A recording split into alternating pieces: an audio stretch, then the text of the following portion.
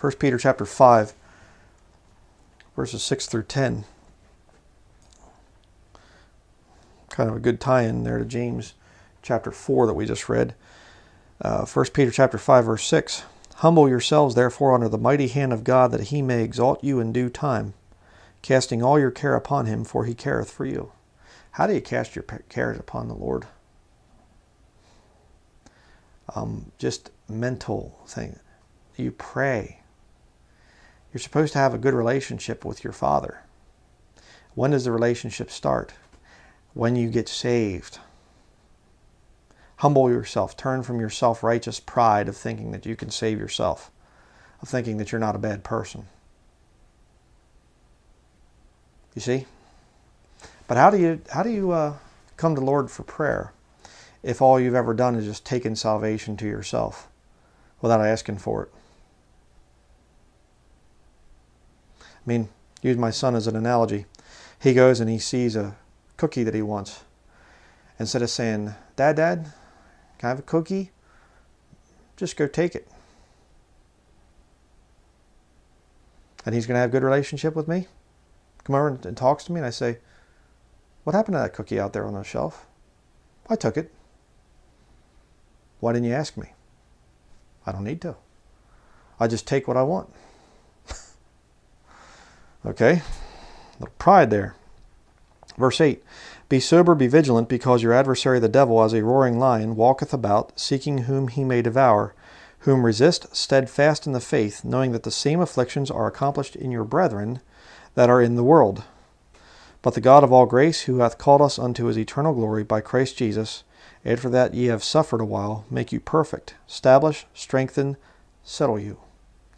I remember there was a wood turner, Bert Marsh, over in the UK. I don't know if he's even alive anymore, but back when I was a wood turning artist, he was one of the guys I really looked up to. I never met him or anything in person, and he said, words of wisdom, he said, always strive to make the perfect wooden bowl or vessel, whatever you're making. Always strive for perfection, because you're always going to do your best. Okay? Don't get upset because you're never going to reach perfection, as an artist, but always strive for your best. Always strive for that perfect piece. Never say, well, that's good enough or whatever else. And I've kind of adopted that as a wood turner. I adopted it way back when, and I've kind of kept it in as a Christian. I always try to do my best. Sometimes I fall short. Sometimes you're going to fall short.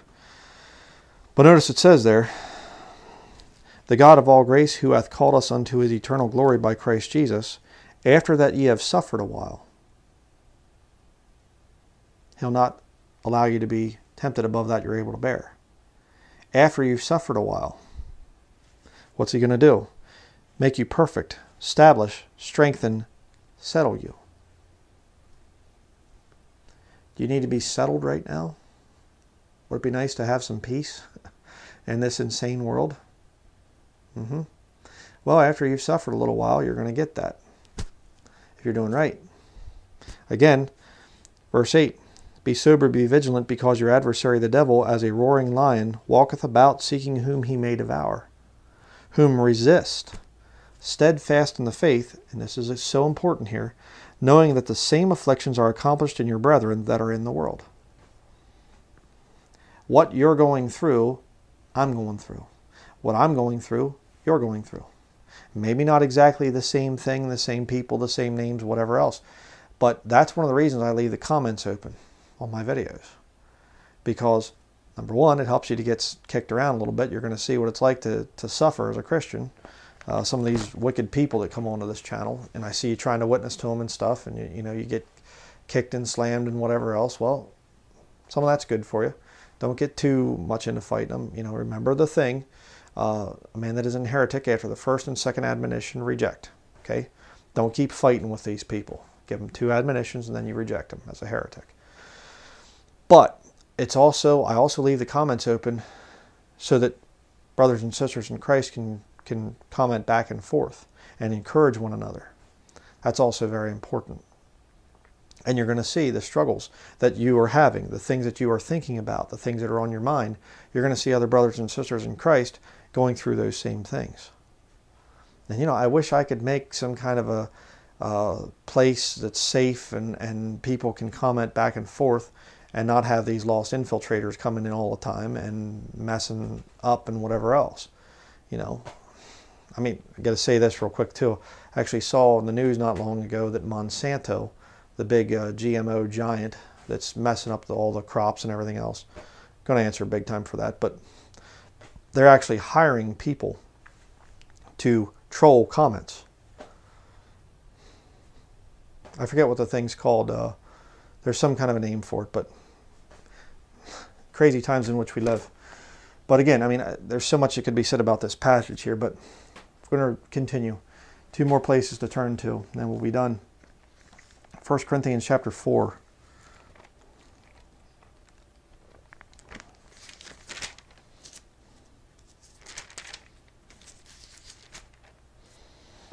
First Corinthians chapter 4, verses 10 through 14. Okay, here's where the solutions come in. All right, here's one of the best ways to resist the devil. You know, we read back there in 1 Peter 5, resist the devil. Here's what you do to resist him. We are fools for Christ's sake, but ye are wise in Christ. We are weak, but ye are strong. Ye are honorable, but we are despised. Even unto this present hour we both hunger and thirst, and are naked and are buffeted, and have no certain dwelling place, and labor, working with our own hands. Being reviled we bless, being persecuted we suffer it, being defamed we entreat. We are made as the filth of the world, and are the offscouring of all things unto this day. I write not these things to shame you, but as my beloved sons I warn you. And I will warn you about that. The more work you do for the Lord, the more, not only are you going to be approving yourself as the ministers of Christ, you're going to see yourself in that list, you're also going to get some of this. But here's the power, here's the good thing to do. See if I can find it. One of my mentors, and a guy that I had some strong disagreements with, Dr. Ruckman, but I've also learned a lot, and I respect him for a lot of reasons. And this book right here is just kind of a classic work of his. You know, The Power of Negative Thinking. You know, and there is power in negative thinking. When you start to realize the negative things that are going to happen to you as a Christian, and you say, instead of looking at it and going, oh, this is really terrible and stuff, and well, this is bad, start to enjoy it. You know, I mean, you know, and you got to be careful. You don't want to get, you know, overly sarcastic to the point where you're just being a jerk and whatever else. And, you know, Ruckman, you know, he sometimes was right on that line. You know, he'll let you draw your own conclusions there. But the fact is, you have to make a fool out of yourself sometimes and enjoy it. So what are you talking about? You know, go out and do some tracting. If you have an opportunity to speak up for Jesus Christ and make a fool of yourself, do it. I had a hard time. I might do a video on this eventually. Motorsports type of stuff. You know, I was very, very prideful with my vehicles and fast cars and, you know, fast motorcycles and the whole deal. And I'd get involved in road rage stuff and whatever else as a lost man. And I was quite hot-headed. And, you know, I might not seem that way, but I was into like the extreme sports stuff and whatever else. Might eventually do a video about that in particular if people are interested in that. I don't know. But the point is, I was very prideful with my vehicles. And that's why today I try to put bumper stickers and things, witnessing things, to make myself look pretty foolish. And have people, you know, laughing at me and whatever else. It puts my flesh down. And it keeps me in mind if some guy's driving too slow in front of me or whatever else, just deal with it. Use the extra time to pray to the Lord or something. You know, don't let the anger start rising up, and don't, you know, I'm going to pass this guy, or some guy comes flying up behind me and he's, you know, like, don't get prideful. Just use it as the chance to witness. You know, look like a fool for Jesus Christ once in a while, is what I'm saying. Acts chapter 13.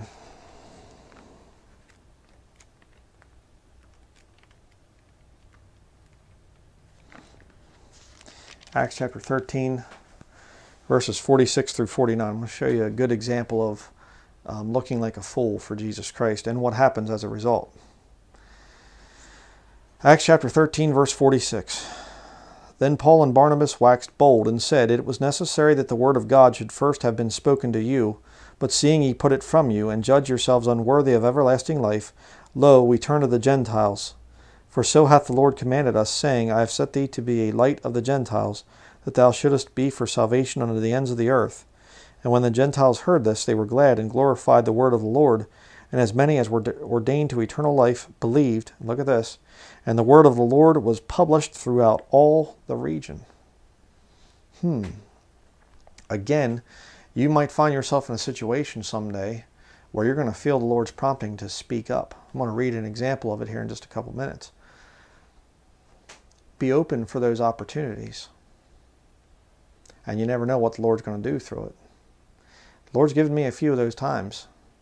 And it's embarrassing. It's very embarrassing. It's hard for the flesh.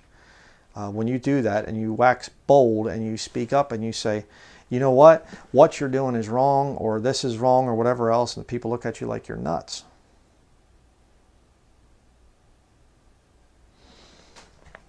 But that's the way you resist the devil. That's the way you fight the devil.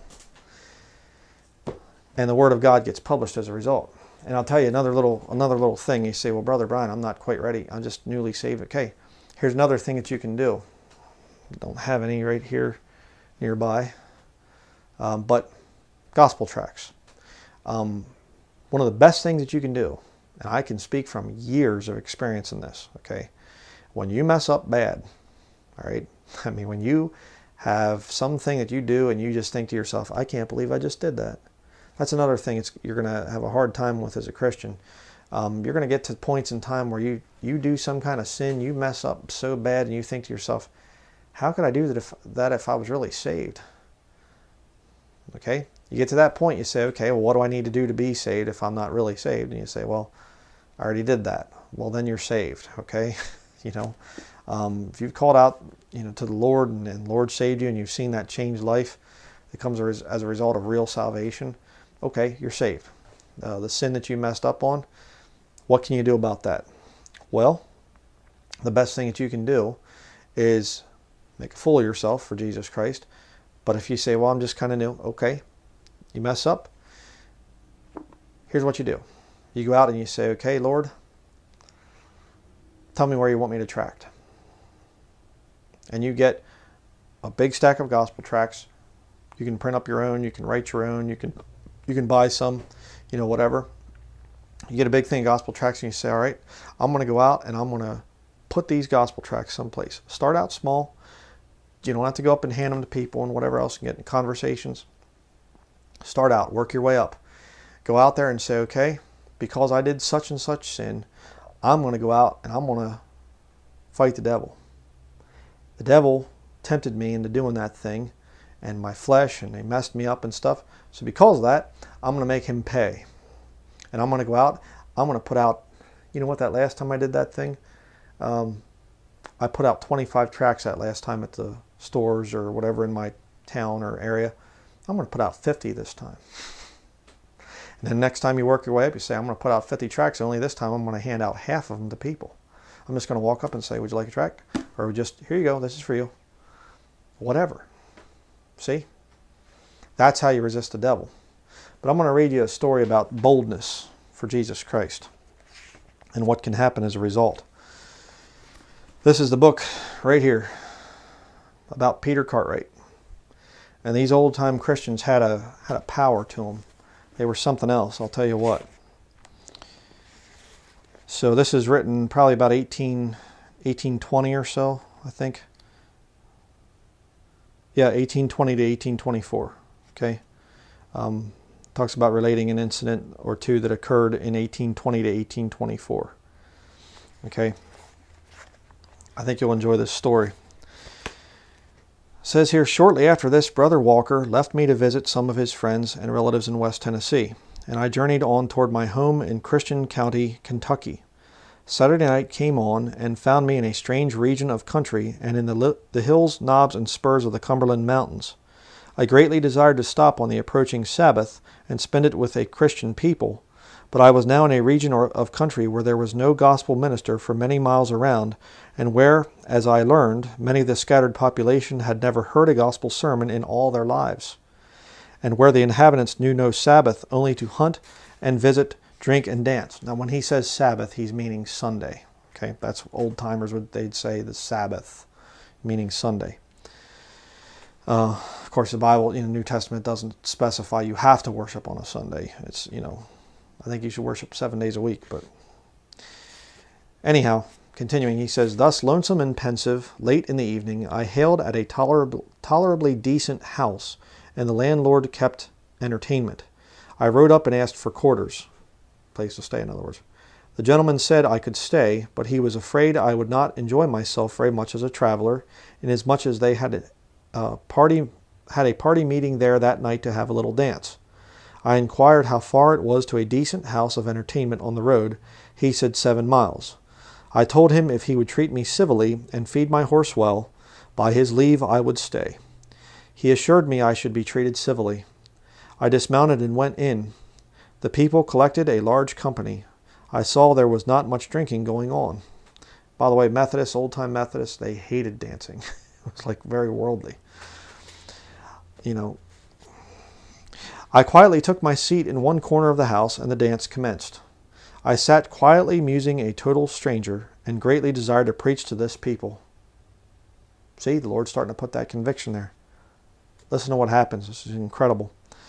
Finally, I concluded to spend the next day, Sabbath, there, and ask the privilege to preach to them.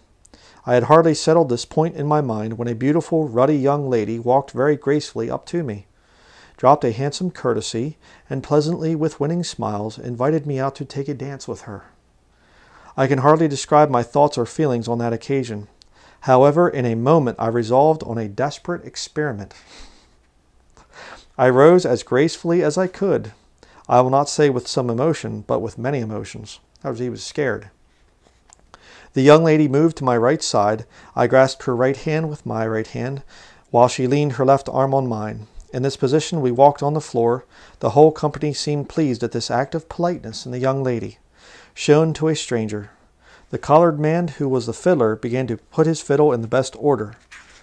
I then spoke to the fiddler to hold a moment, and added that for several years I had not undertaken any matter of importance without first asking the blessing of God upon it. And as I desired now to ask the blessing of God upon this beautiful young lady and the whole company, that had shown such an act of politeness to a total stranger. Here I grasped the young lady's hand tightly and said, "Let us all kneel down and pray," and then instantly dropped on my knees and commenced praying with all the power of soul and body that I could command. He was yelling, in other words. The young lady tried to get loose from me, but I held her tight. Presently she fell on her knees. Some of the company kneeled, some stood, some fled, some sat still. All looked curious. The fiddler ran off into the kitchen, saying, "Lord of mercy, what's the matter? What does that mean?" While I prayed, some wept, and wept out loud, and some cried for mercy. I rose from my knees and commenced an exhortation, after which I sang a hymn. The young lady who invited me on the floor lay prostrate, crying earnestly for mercy. I exhorted again. I sang and prayed nearly all night. About 15 of that company professed religion. Again, back then, when they say professed religion, that means they got saved. And our meeting lasted next day and next night, and as many more were powerfully converted. I organized a society, took 32 into the church, and sent them a preacher. My landlord was appointed leader, which post he held for many years. This was the commencement of a great and glorious revival of religion in that region of country, and several of the young men converted at this Methodist preacher dance became useful ministers of Jesus Christ. How about that? Here's where he gets into the thing. Explains it. I recall this strange scene of my life with astonishment to this day, and do not permit myself to reason on it much. In some conditions of society I should have failed. In others I should have been mobbed. In others I should have been considered a lunatic. As far as I did permit myself to reason on it, at the time my conclusions were something like these. There are a people not gospel taught or hardened. They at this early hour have not drank to intoxication, and they will at least be as much alarmed at me and my operations as I possibly can be at theirs. If I fail, it is no disgrace. If I succeed, it will be a fulfillment of a duty commanded. To be instant in season and out of season. Surely in all human wisdom it was out of season, but I had from some cause or other a strong impression on my mind from the beginning to the end of this affair. It is ended, that I should succeed by taking the devil at surprise, as he had often served me, and thereby be avenged of him for giving me so much trouble. On my way to General Conference and back thus far, the actions prompted by these sudden impressions to perform religious duty often succeed beyond all human calculation, and thereby inspire a confident belief in an immediate superintending agency of the divine Spirit of God. In this agency of the Holy Spirit of God I have been a firm believer for more than 54 years, and I do firmly believe that if the ministers of the present day had more of the unction or baptismal fire of the Holy Ghost prompting their ministerial efforts, we should succeed much better than we do, and be more successful in winning souls to Christ than we are. If those ministers or young men that think they are called of God to minister in the word and doctrine of Jesus Christ were to cultivate by a holy life a better knowledge of the supreme agency of the divine Spirit, and depend less on the learned theological knowledge of biblical institutes, it is my opinion that they would do vastly more good than they are likely to do. And I would humbly ask, is not this the grand secret of the success of all early pioneer preachers, from John Wesley down to the present day? In other words, brethren, if you didn't understand what he's saying there, he's saying to be a successful Christian, you have to know, first of all, when is the Holy Spirit opening up a door of utterance for me? When is he giving me that chance to stand out and make a fool of myself and do something for Jesus Christ? Secondly, God give me the courage to do it. I mean, he goes to this place, he's this dance, it's a vexing thing and whatever else, and he says, okay, people are probably going to think I'm crazy for this, but I'm going to make a fool of myself for Jesus Christ. What's the worst that can happen? Tell you what, it's a challenge. I had that thing highlighted years and years and years ago. It's been another one that's kind of inspired me and stuff, and people say, you know, Brother Brian, you take a lot of really hard stands and things. Yeah. Why? Because I know what happens if I don't. I'm obsessed with my subject, you see. I just want to exhort you out there, brethren. And this challenges me again. You know, just to look for those times when the Lord will say something. Wax bold here, you know. Say something there. So let's close with a word of prayer.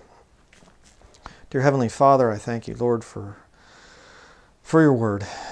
Oh, I'm sorry, Lord, I don't always preach it all that clearly, and sometimes I confuse people by not saying things correctly and whatever else. I'm not the greatest preacher out there, I realize, but Lord, I just really get convicted about this stuff, and I just pray, Lord, that you give me more courage to take those stronger stands, Lord, and not care at all what people think about me. And I pray the same thing out there for my brothers and sisters in Christ, that we would all look for those opportunities when you prompt us, and to realize that we have nothing to fear from the people on this earth. Nothing at all. You'll protect us, Lord. You'll be behind us. And I just really do pray, Lord, that you give us all chances and opportunities to witness for thee, and to fight the devil, to resist him, so that he doesn't destroy us. And I pray, Lord, if there's some Christian right now that's very tempted to go the way of Demas and get away from the Bible-believing movement because the fighting is just so bad sometimes, I pray that you would give him strength and conviction to fight the devil, to get back into the battle. Take some time off once in a while, sure, but get back into the battle and realize that our time is very short that we have to serve you. And I just thank you, Lord, for all that you've done for me and for all that you do for my brothers and sisters in Christ. And I ask it all in the name of our Lord and Savior, Jesus Christ. Amen. So that's going to be it. I apologize for being somewhat scatterbrained with the sermon. It's just, you know, preaching sometimes is a kind of a strange thing, because I have to speak with some authority to you out there, because that's what I do. You know, God makes me an elder in the church, and I have to speak with authority. But it's also like I'm kicking myself throughout the sermon. So it's like I'm preaching with authority, but having to submit to the Word of God as my final authority. You know, it's kind of an interesting thing. But I've seen this thing so many times, brethren, where I've seen Christians that I think, oh, they're doing so good, and I'm just going, praise the Lord. You know, they get saved, and they come, and they're like, you know, your ministry is really being a big encouragement to me. And then I see that it starts to kind of go downhill, and I see I'm really having some struggles, and I've been watching this guy, and I'm just going like, don't watch false prophets. Please do not watch false prophets. Well, if I only watch, you know, you, Brother Brian, and maybe some other preacher or two, you know, that makes me look cultic and stuff. So I'm trying to watch, and these people are sending me links to videos, and I'm just going like, oh, brother. You know, I'd love to be able to recommend hundreds of preachers, but I can't. I commend you to God and to the word of His grace. You know what I mean? The book. It has to go back to that.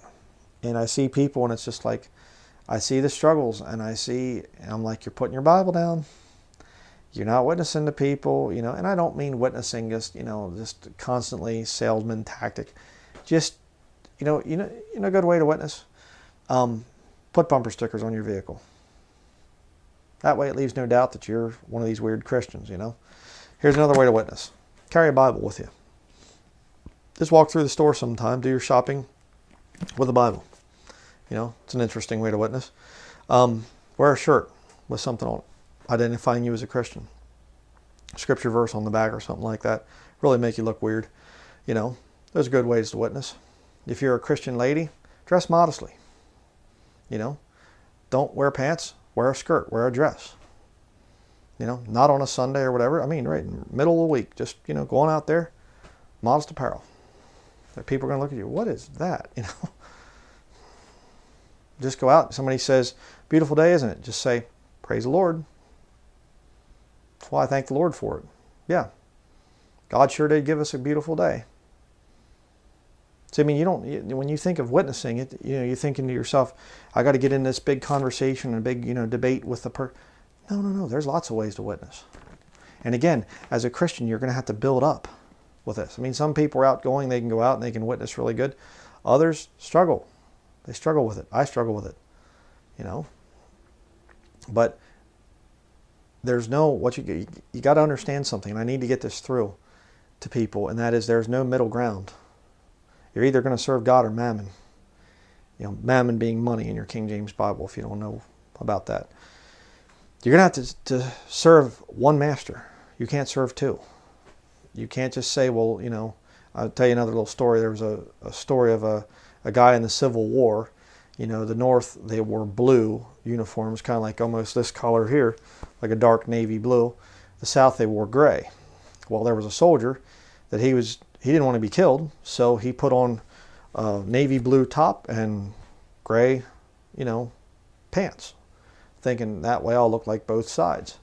And after the one battle, they found the guy laying dead, and he had rebel Southern bullets in his top and Yankee bullets in his legs. You know, just a little way to illustrate the point. You can't take a middle ground as a Christian. So the best thing that you can do is just get fully over onto the side of the Bible and resist the devil with everything that you have in you. And people come around and they say, you know, I just am so glad that we're so inclusive now. Say, well, you know, the Bible says that things are going to get bad, and you know, the Bible says, like, could I show you what the Bible says about that? You fanatic, you're this, you're that. Okay. Somebody comes around, they say, you know, I think the integration thing is wonderful. All these Muslims, we need to accept Muslims in. And, you know, do you realize that there'd be a new world order, a one world government according to the scriptures? There's so many things that you can do as witnesses for Jesus Christ. Right? So just want to encourage you. And then, you know, like I said, having to examine myself on this whole thing too. So that's going to be it. Like I said, just wanted to put this thing together quickly because I'm seeing people that I'm in contact with, and I'm seeing this end of the church age is characterized by falling away. People are falling away right and left from the scriptures and from taking the right stands. I mean, you read a book from a Christian back in the 1800s, and you realize how far we've fallen. I mean, my word, it's bad. But just be encouraged, brethren. Don't be a Demas. Don't forsake the Lord. Don't say, I'm running away from the Bible-believing movement because it's so bad and so negative and whatever else.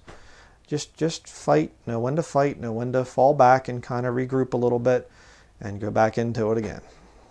But the way you're going to survive this thing is just to resist and fight the devil as hard as you can for the rest of the time we have on the earth. So that's going to be it. Thank you very much for watching. Thank you for your prayers. And we'll see you in the next video.